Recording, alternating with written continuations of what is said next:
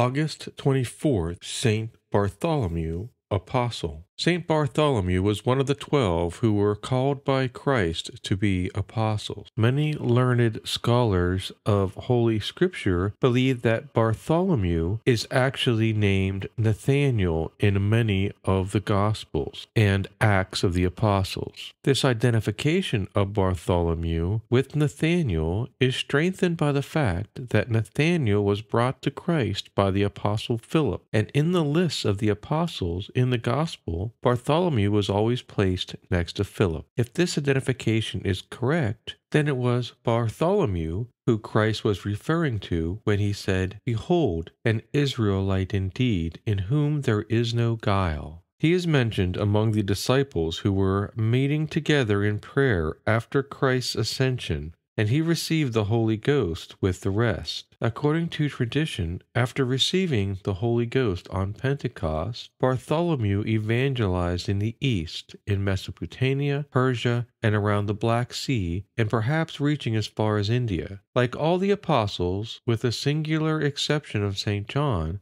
he met his death by martyrdom. According to tradition, Bartholomew converted the king of Armenia by casting out a demon from the chief idol in the temple, and then destroying all the idols. In a rage, the king's older brother ordered Bartholomew to be seized, beaten, and executed. Different traditions describe different methods of Bartholomew's execution. He is either said to have been beheaded, or to have had his skin removed, and being crucified upside down like St. Peter.